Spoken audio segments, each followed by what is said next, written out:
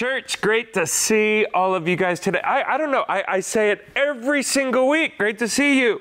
Well, hopefully I will be able to see your faces, many of your faces, very, very soon. But I'm glad to be with you guys this morning. This morning is such a good and important morning together. We're participating in communion, so make sure you have that ready to go. Right at the end of my message, we'll be taking a time to share in communion. And I have a message on my heart today for you guys that I really felt the Lord wanted me to talk about, and it's something that has really been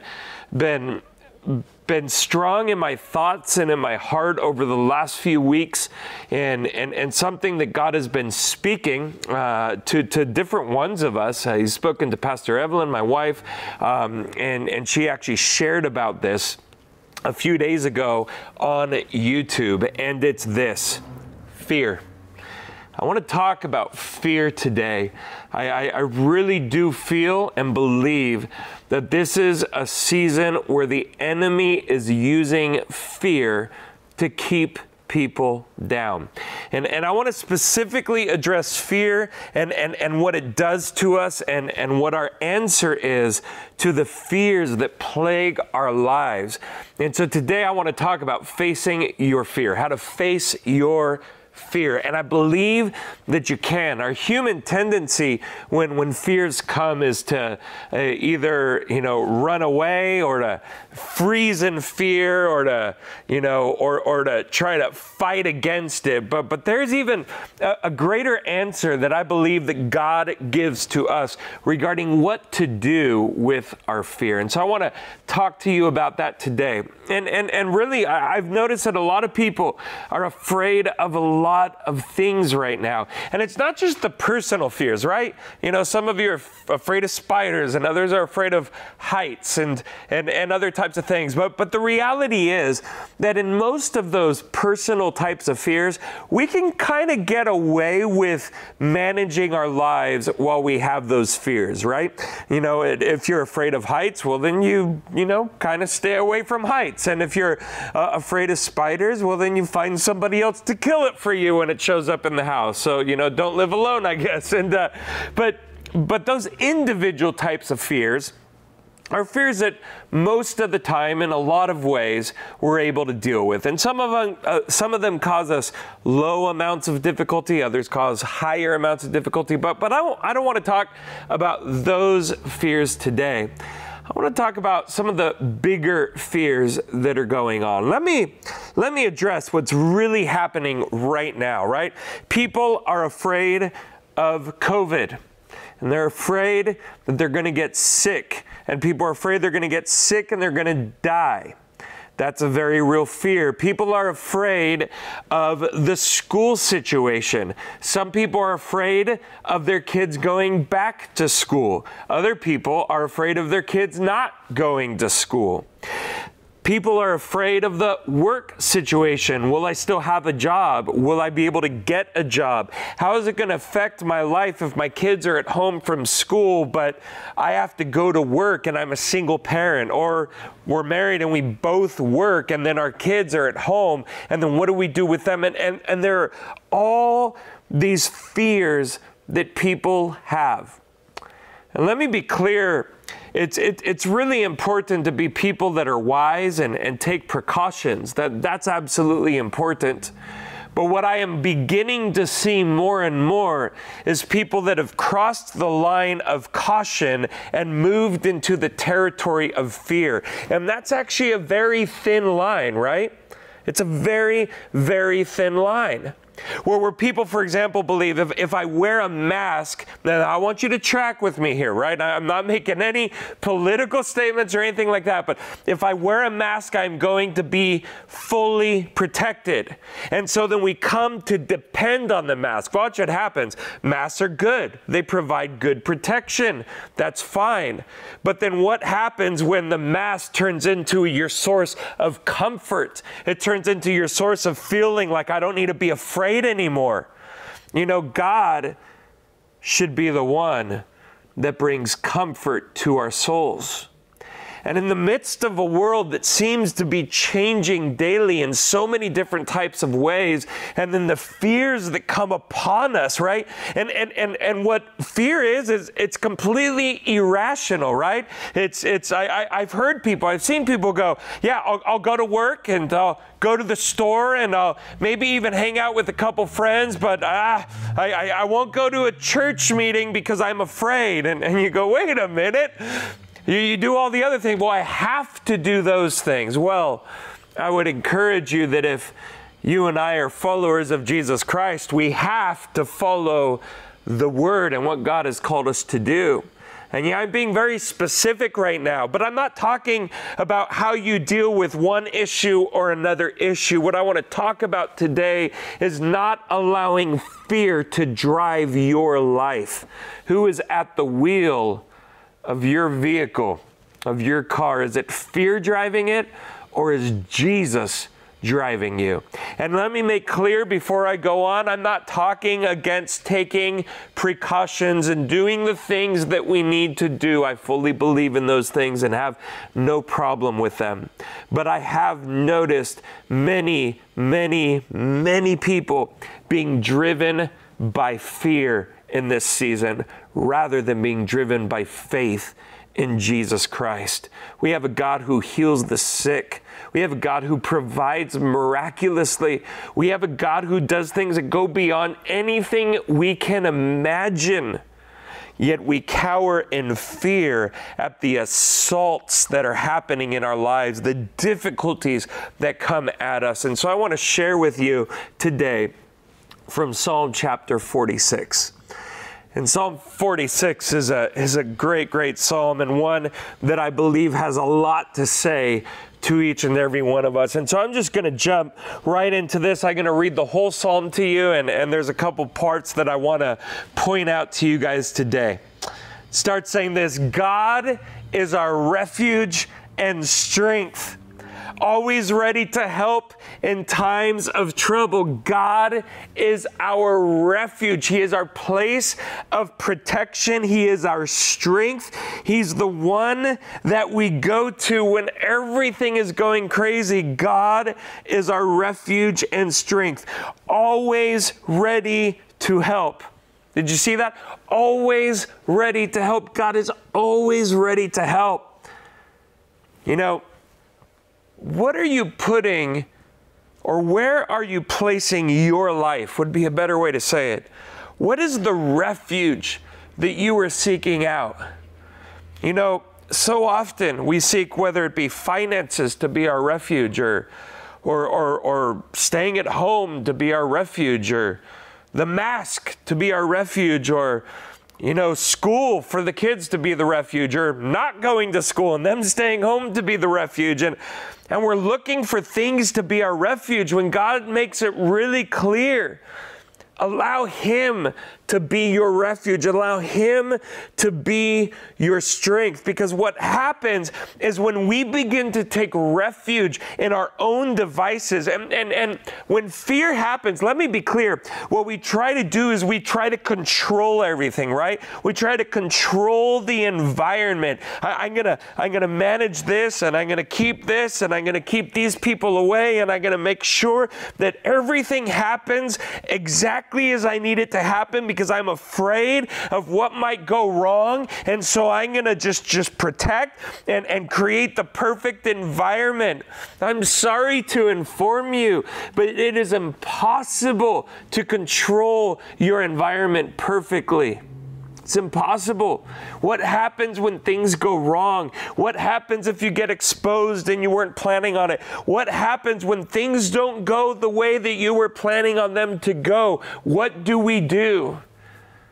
And fear causes us to control. And then the more we try to control our environment, listen to this, the less connection we have with God and the less connection we have with other people. And that is actually much more dangerous than any sickness could ever cause you.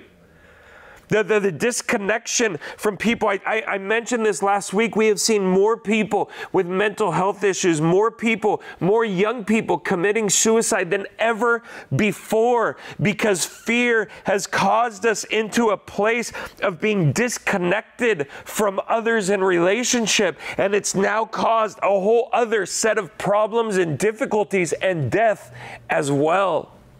Fear is never a healthy way to live our lives. But would you allow God to be your refuge, to be the one that you depend on? You see, I was thinking about this, because what happens with fear and what happens with our sense of control is it takes up so much mental, emotional, and physical energy that we then do not have the energy to invest in engaging God and engaging others in our lives. Fear isolates us. It takes up all of our brain power, all of our emotional strength, all of our physical energy, and then we have nothing left to give and nothing left to engage with. And I want to encourage you today that Jesus is your refuge. Take precautions in life, yes, but release your fear, release your need to control, and trust in God, and you will see what He is going to do. You know, again, this reminds me of kind of a prophetic insight that God gave to Pastor Evelyn. And if you want to check it out, go to the CityLife YouTube channel, youtube.com/CityLifeLA, prayer from Wednesday of this last week, okay? Prayer from Wednesday. Look at it in the morning. Pastor Evelyn leads it, and close to the end of the prayer time, she talks about this prophetic insight that God gave her regarding what fear is doing to people and how people are actually getting sick because of fear. They're getting sick because of fear. And we know even scientifically this is true, that emotional states like fear literally can lower your immune system and cause you to be in a place where you are more susceptible to sickness. And so even if you control the environment in your life, if one little thing gets in, if one little thing goes wrong, you can actually be more susceptible to sickness because of the fear that exists inside of your life. And I believe God wants to remove fear from us in this period of time. Watch verse 2 and what is said. They say this: because God, right, is our refuge and strength, always ready to help in times of trouble, we will not fear. We will not fear. We will not fear when earthquakes come, when the mountains crumble into the sea, when the oceans roar and foam and the mountains tremble as the waters surge. Or in other words, when the mountains are thrown into the sea, when big things happen in the world, it doesn't matter if there's sickness in the world, if there's riots in the world, whatever, when big things go on, they say, we will not fear. How many of you felt the earthquake this last week? Did you feel it? You know, hey, I was in bed. I was during, sleep time. So I was in bed. Evelyn was right next to me. And I think I felt maybe 2 seconds of it. I don't even know how long it lasted. And I really kind of woke up because Evelyn touched me and was like, hey, did you feel that? And I'm there half asleep and I'm going, yeah, I think I felt it. And then I just fell asleep again. Because you know what? That was it. I felt that. I was like, yeah, I think an earthquake just happened. I'm tired. Let me go back to sleep. And I love what they're saying here. They, as in the descendants of Korah, who wrote this psalm, they're saying, we will not fear. Let earthquakes come. Let mountains crumble into the sea, be thrown into the sea. Let the oceans go crazy, and we will not be afraid. I want to talk to you about this word fear right here, because this word fear can be taken one of two ways in Scripture. One of the ways that this word is taken is when it's talking about fearing God, and it means honor, to respect God, right? But it's used in other ways to be afraid of something, right? Like like this, like when oceans roar and mountains crumble and earthquakes happen and COVID strikes, right? To be afraid of those things. And they're literally saying, we will not fear. But I wanna give you a perspective here that I believe will actually help you today. You see, they're saying, obviously, we will not be afraid of those things, right? God is our refuge, so we won't be afraid of those things. But if you would take what that word means towards God, to honor God, to respect God, they're saying, watch this. This is key. What I'm going to tell you right now, this is so key. And if you're taking notes, make sure to put this down. They're saying, not only are we not afraid of the earthquakes, I will not honor the earthquakes. I will not give respect to the earthquakes or the oceans roaring or the mountains crumbling. In other words, they're saying, forget you. Forget you, earthquake. Forget you, COVID. You have nothing on me. God is my refuge. I don't honor you. I don't pay attention to you. I'm not going to spend my time worrying about you. You earthquake, you mountain crumbling, you don't deserve my respect. You don't deserve my honor. Let me tell you, a sickness does not deserve any of your honor, your respect. No, it deserves to be thrown away. And so they're literally saying, not only am I not afraid, but I won't even give it the time of day. It has nothing on me. And this doesn't mean ignoring. This means that for our emotional and mental state, we say, no, I will not be controlled by this. I won't be run by this. I will not allow my life to be determined by this thing, because God is my refuge. God is my refuge. It's nice to say it, but the question is, are you living it? Am I living it out? Allowing God to truly be our refuge, our strength, our help in times of difficulty. And so I love what is going on here. Let me keep on reading. And there's a word here that says, in the New Living Translation, it says interlude. And in other translations, it says the original Hebrew word, which is Selah. And I'm going to tell you that word, right? Selah, but I'm going to come back to it a little bit later. And so that comes at the end of verse 3. Then he continues saying this, verse 4. A river brings joy to the city of our God, the sacred home of the Most High. God dwells in that city. It cannot be destroyed. Talking about Jerusalem. From the very break of day, God will protect it. The nations are in chaos. Does that sound a little bit like what's going on right now? Nations in chaos? The nations are in chaos and their kingdoms crumble. God's voice thunders and the earth melts. And then verse 7, I love verse 7. The Lord of heaven's armies is here among us. The God of Israel is our fortress. The Lord of heaven's armies is here among us. The God of Israel is our fortress. There are two truths right here in verse 7, that when things are going crazy, God, number one, is with you. God is with you, no matter where you are. I believe He's with me when I go to the store. I believe He's with me when I go out and about. I believe God is with me right now as I am speaking this message to you. He is with you. He's with you, and He's greater protection than anything else that exists. And no, I'm not saying that Christians don't get sick. Of course, Christians get sick, and Christians get persecuted, and even Christians can get killed by violence. And yes, that happens. But do you believe that God is with you because God has called you to live a life without fear, or to choose to trust Him in the midst of your fear? The Lord of heaven's armies is here among us, and the God of Israel is our fortress. That word fortress refers to refuge. It refers to a high place. A high place. Imagine like a castle up on a hill next to the ocean. And from that high place, they can defend themselves well because they can see the enemy coming.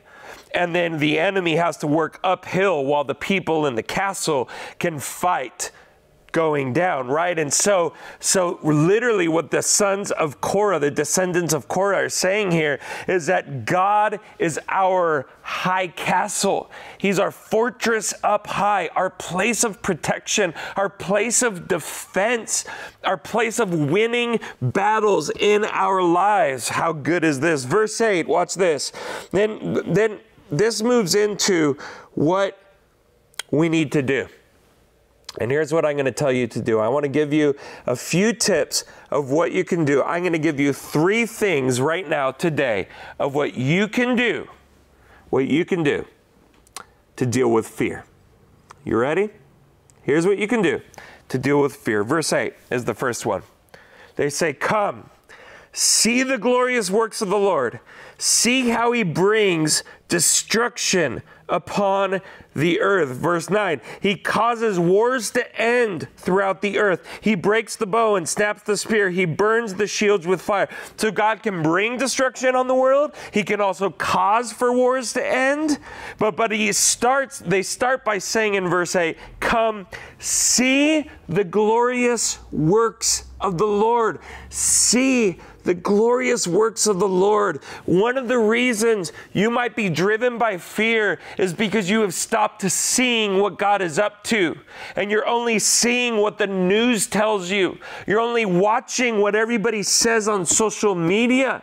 And you have removed your sight from seeing the miracles of God and the power of God and what God does. And they're telling us, no, in the midst of mountains crumbling, in the midst of oceans raging, in the midst of earthquakes, in the midst of nations that are in chaos, in the midst of kingdoms that are crumbling, God's voice thunders in the midst of that. And then he says, "Come and see the glorious works of the Lord." In the midst of all of that, get your eyes off of the earthquake. Get your eyes off of the nations and the kingdoms going crazy. Get your eyes off of all of that and put your eyes on the glorious works of God, the works he has done and the works he is doing. And just down about 2 hours away from us here in Los Angeles, there are groups of believers that have been meeting on the beaches, and they have been baptizing people who are coming to Jesus Christ. God is up to something right now. My question to you and for you is, what are you looking at? What are you looking at? Where have you placed your spiritual eyes? Are you looking at the messages of the world? Are you looking at the works of the enemy? Or are you looking at the works of Jesus? Because as long as your eyes are on the world or what the enemy communicates to you, you will be driven by fear. But if you put your eyes on Jesus, oh my friends, he is your refuge and your tower. He is your place of strength. And so will you look at him? Come see the glorious works of the Lord. Come see the glorious works of the Lord. And then verse 10 gives me the second thing that you need to do. And it's this: be still. Be still and know that I am God. Be still and know that I am God. I love this. And then he says, I will be honored by every nation. I will be honored throughout the world. Be still. Because God is the one that fights our battles. Oh, that doesn't mean that we step back. That doesn't mean that we're not prepared. Oh, no. In fact, when the people of Israel many times would go to battle, they went to battle with their weapons. They were prepared and ready to go. But they didn't trust in their weapons. They trusted in God. And many times God would win the battle for them without them having to raise a weapon. Or God would create a scenario where he would confuse the enemy, and then Israel came in with their weapons to finish the job. But they didn't even really have to fight that much because the enemy was retreating or running away or confused. And so, yes, be prepared. Yes, do what you need to do. But will you be still and let God fight your battle? Just like at Jericho, where the people of Israel came and walked around it 6 days, one time, and then on the seventh day, 7 times, they walked around it, and they were still, no talking, no speaking, but trusting God. And then at the right moment, God told them to shout, and they shouted, and God took the walls of Jericho down because he fights our battles. So be still. Will you trust the Lord? So first of all, will you see the glorious works of the Lord? And then second, will you be still and trust God to do what you can't do, to do what you and I are not capable of doing? I don't know if I'll get hit by COVID or not. Up until now, thank you, Jesus, I haven't been. And I take the precautions that are necessary, but I don't live in fear. I'm not afraid of what's going to happen in the fall with our kids going to school or not going to school. I'm not afraid of any of those things because I trust in Jesus. And if I am still and I trust him and I look to him and I go, God, I have seen you do great things. And then I know that here you're going to do another great thing as well. And then this ends saying, the Lord of heaven's armies is here among us. The God of Israel is our fortress. Verse 11 is a repeat of verse 7. So I want you to see something with me so I can get to the third thing that I wanted to say. So watch this. After verse 3, there was an interlude or Selah. After verse 7, the Lord of heaven's armies is here with us, among us, and he is our fortress. There was Selah. And then after verse 11, at the end, where it repeats the same thing as verse 7, it ends with Selah right there, interlude. Now, what does that mean? This leads me to the third and final thing that I want to share with you today. What does it mean? Selah is an interlude, meaning it's kind of a break in the psalm. You know, kind of like how we have songs that have verse and chorus and bridge, right? It's a break from one part to another.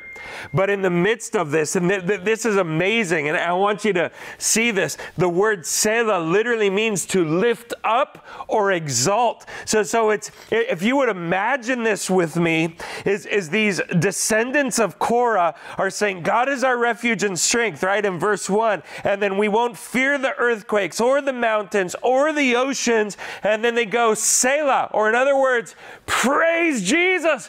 God, you are good. God, you are amazing. I glorify you. And then they go into verse 4, right? A river brings joy to the city of God. And then they go and say, nations are in chaos, kingdoms crumble, God's voice thunders. The Lord of heaven's armies is here among us. The God of Israel is our fortress. And then they stop and they go, praise God. You are amazing, right? They raise their praise to Jesus. And they stop and they do. Then they say more, see the glorious works of the Lord, right? And then be still and know that I am God. And then again, the Lord of heaven's armies is here. He's our fortress. And then they end it by going, praise God, your name be exalted and magnified.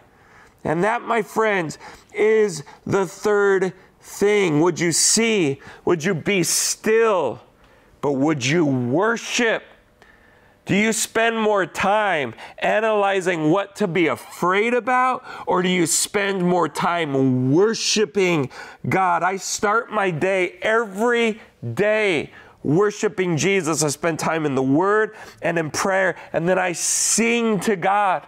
I worship Him because there is something about that is incredible. And I'm going to come to the end of my message now, and I want to give you kind of a Selah version of a psalm. And this psalm does not mention the word Selah, but this psalm in verses 1 to 11 gives you a picture of what God does when we worship Him. Let me just read it. Psalm 34, verses 1 to 11. I will praise the Lord at all times. I will constantly speak his praises. I will boast only in the Lord. Let all who are helpless take heart. Come, let us tell of the Lord's greatness. Let us exalt his name together. And then watch this. I prayed to the Lord and he answered me, right? Starts with praise. And then I prayed and he answered me. He freed me from all my fears. Those who look to him for help will be radiant with joy. No shadow of shame will darken their faces. In my desperation, I prayed, and the Lord listened. He saved me from all my troubles. For the angel of the Lord is a guard. He surrounds and defends all who fear him. Taste and see that the Lord is good. Oh, the joys of those who take refuge in him. Fear the Lord, you his godly people. For those who fear him will have all they need. Even strong young lions sometimes go hungry, but those who trust in the Lord will lack no good thing. Come, my children, and listen to me, and I will teach you to fear the Lord. It starts with worship, and then comes to God as the refuge, and then God takes care of us. That is a recipe for a well-lived life. Not fear, but trusting the Lord. Letting him be your refuge in this season and every day beyond this season. Would you do that? Would you choose to see what God has done and is doing? Would you choose to be still and trust him? And then when you choose to worship, if you would do those things, you will notice how God does much more to protect you than you could ever do to protect yourself. Let me pray for you. Jesus, we are so thankful and grateful for your words of life to us. And I pray today that you would cause us to truly make a change in our mindset. That's what repentance is a changing of our mind. That we would no longer look to earthly things to be our source of protection and comfort, but we would look to you. That you would be everything we want and everything we need. In Jesus' name, amen. And if you today recognize your need to give your life to Jesus, then today is a day that you can begin. And I want to encourage you to just say this simple prayer with me. Lord Jesus, today I say yes to you. I receive your life. Give me brand new life. And Jesus, fill me. Fill me with your Holy Spirit. I want to have eternal life in you. In Jesus' name. Amen. And if you have said yes to Jesus today, I want to encourage you in the comments on Facebook or YouTube to put I said yes, and we will celebrate with you the decision that you have made today. That is all I want to share with you today. We're going to go right into communion right now. So get ready.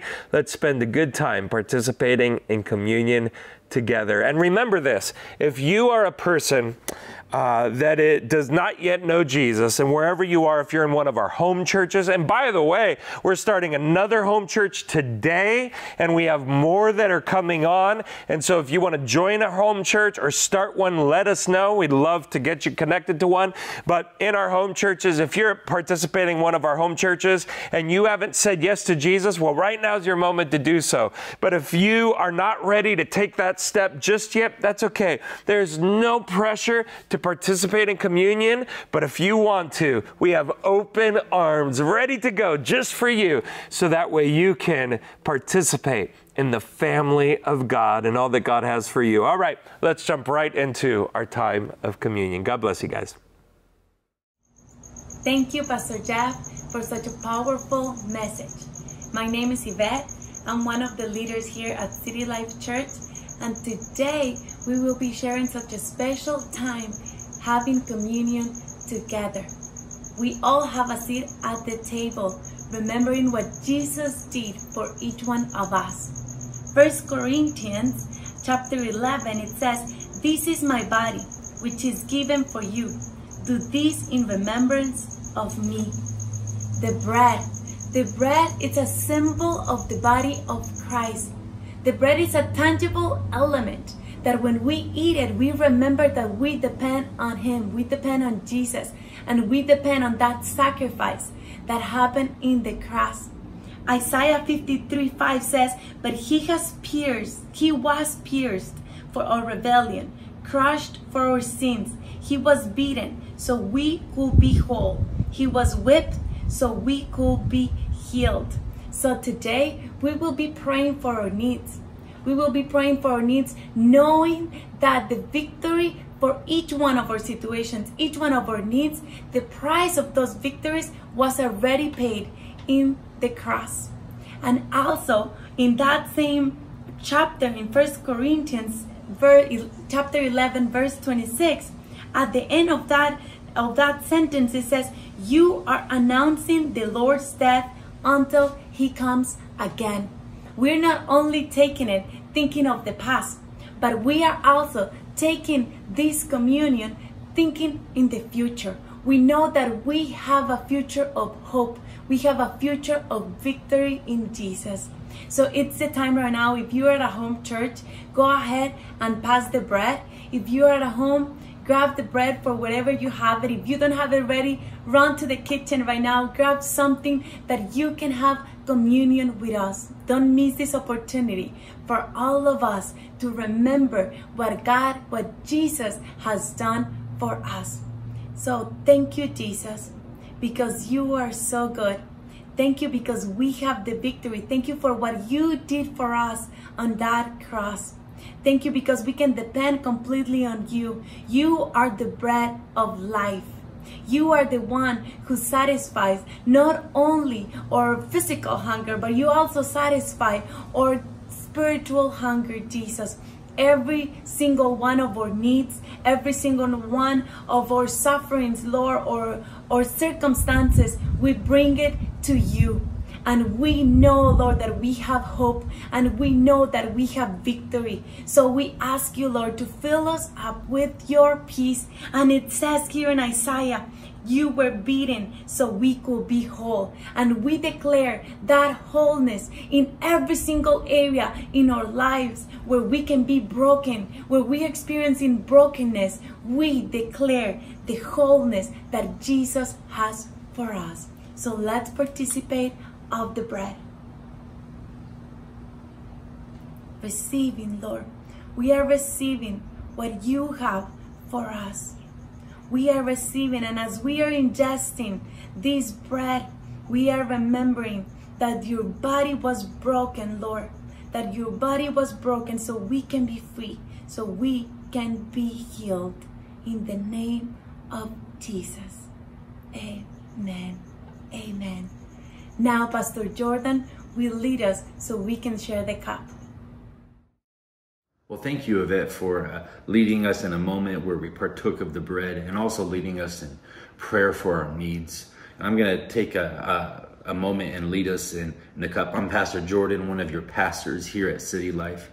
You know, when I think about the cup of the Lord's Supper, when Jesus instituted this with his disciples, he basically mentioned that the cup was a symbol of his new covenant with us, as well as it was a symbol of his blood being cleansing us, or being a remission for our sins, forgiveness of our sins. So wherever you're at, whatever is going on in your life, the blood that Jesus shed on that cross was for our forgiveness, the forgiveness of our sins. And that is powerful, that it doesn't matter what you have done or what you might do in the future, or any sins that have been committed.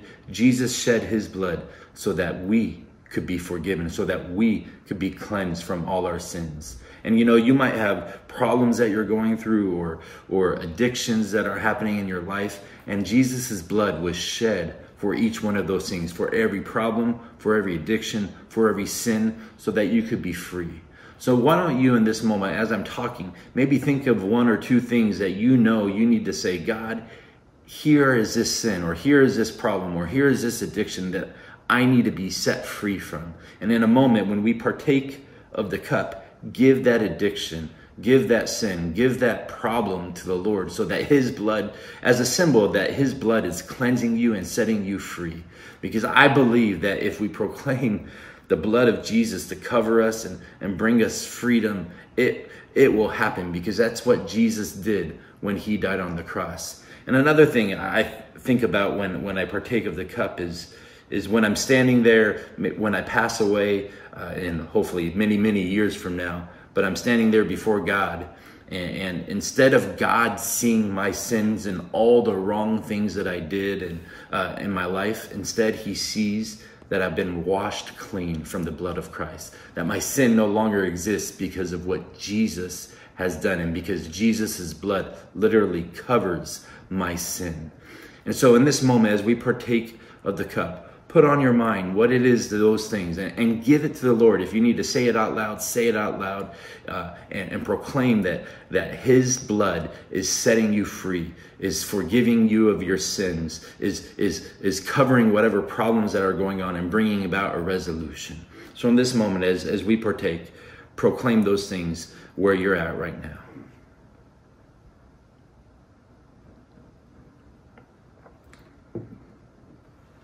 Father God, I just pray real quick, and I say thank you, Lord Jesus, for shedding your blood. Thank you for dying on that cross. And thank you for your blood being shed to be our forgiveness of our sins, to be the covering over our sins, the washing us clean, and being the conduits that we can be free from the things of this world, from the problems, from the addictions that so easily bind us and trap us. So Lord, we remember today what you did on that cross for us. In your name, Lord Jesus, we pray. Amen. Well, City Life, thank you for joining us today for the service, whether you're on your phone or watching on your TV or watching this recorded later in the day. Thank you for joining us. I have a couple announcements. First, every Monday, Wednesday, Friday, we have prayer in the morning. Different people from our church lead it. And I want to encourage you, join us. It's at 7:30 a.m. every morning. It's at youtube.com/CityLifeLA. And you can find us. And if you want to join in Spanish, Spanish is at 7 o'clock. But join us on the Monday, Wednesday, Fridays for prayer, so that you can start your day with some prayer and and be uplifted. As well, this coming Friday at 7 o'clock, we are having a family Zoom night. We did this before. It was awesome. We played some games. We got to talk to each other, be encouraged. So join us this coming Friday at 7 o'clock. It's going to be bilingual. You'll probably be getting a link to the Zoom call, whether it be through text message or in an email, or we'll be posting it on our social media accounts. So look for it there and join us this Friday at 7 o'clock. Why don't as we leave here today, why don't I bless your lives? So if you can, right where you're at, just lift up your hands like you're receiving a blessing, and I'll lift up my hand and let me pray. Father God, I thank you for every person that is watching this video today. I pray your blessing upon their lives, that wherever they might be, Lord Jesus, that you would give them strength, you would pour out your life upon them, your health upon them, your joy, your peace, even in the midst of struggle and strife. That, Lord, wherever they go, whether they go to work every day, or they're at home, or they're out shopping, grocery shopping, Lord, I pray that you would protect them. Lord, surround them with your angels, cover them with your blood. Let nothing of evil come to pass in their lives. But Lord, may your blessings be upon each and every person who is listening to my voice right now. We thank you, Lord Jesus, for what you have done today. Bless each and every one of us. In your name, Lord Jesus, we pray. Amen and amen. Well, God bless you, City Life. We'll see you tomorrow morning for prayer, or on Friday for family Zoom night, and next Sunday. Take care.